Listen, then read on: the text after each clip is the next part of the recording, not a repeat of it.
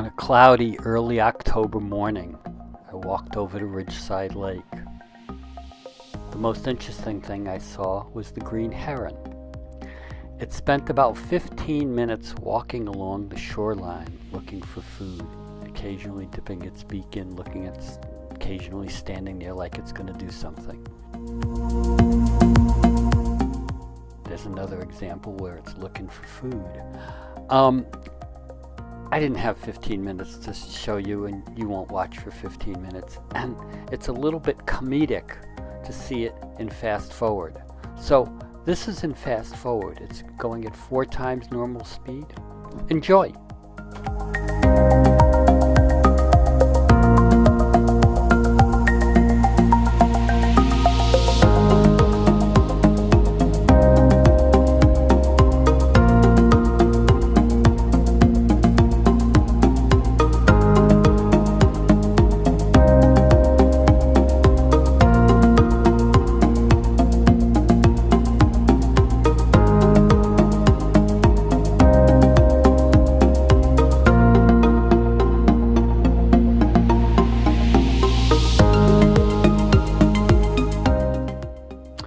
Yeah, it sits there for about a minute of footage, and so you can kind of get bored. But hang with it.